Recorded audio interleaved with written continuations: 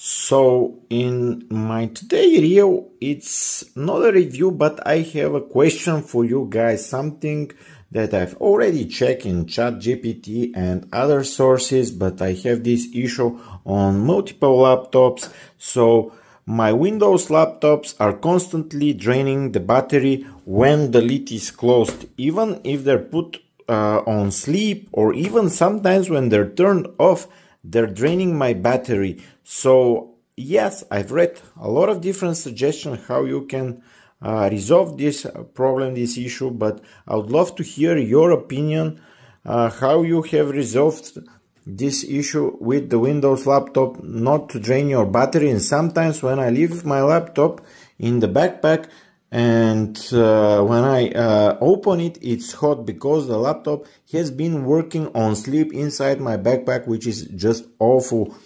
And I don't want to have my battery drained all the time. And also, if there are there's other stuff in the back, it's not nice to heat it, especially sometimes I have like a chocolate or something like that. So it's not a pleasant experience.